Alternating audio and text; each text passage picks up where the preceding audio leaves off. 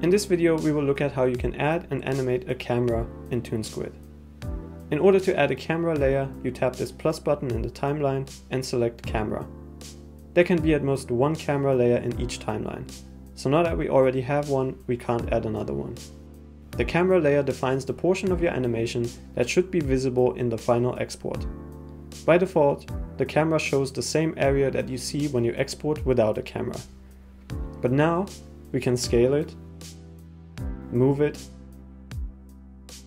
and rotate it with the transform tool just like any other layer in order to focus on different parts of our animation. For example, in order to animate the camera zooming into our animation, we can add a keyframe here and scale down the camera layer. Only the area within this rectangle will be visible in the export.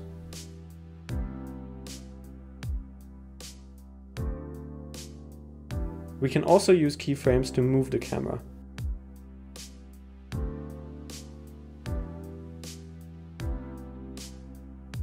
And just like with other layers, we can use Bezier handles to create curved motion paths.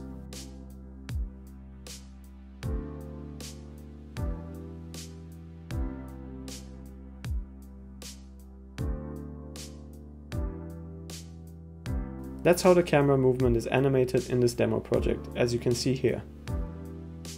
By default, when you hit the play button, the canvas will focus on the camera layer and follow its movement to make it easier for you to visualize what the final export will look like.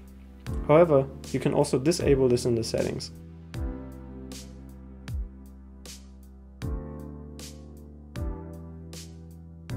Lastly, note that hiding the camera layer only hides the visualization on the canvas, but the camera will still affect the export.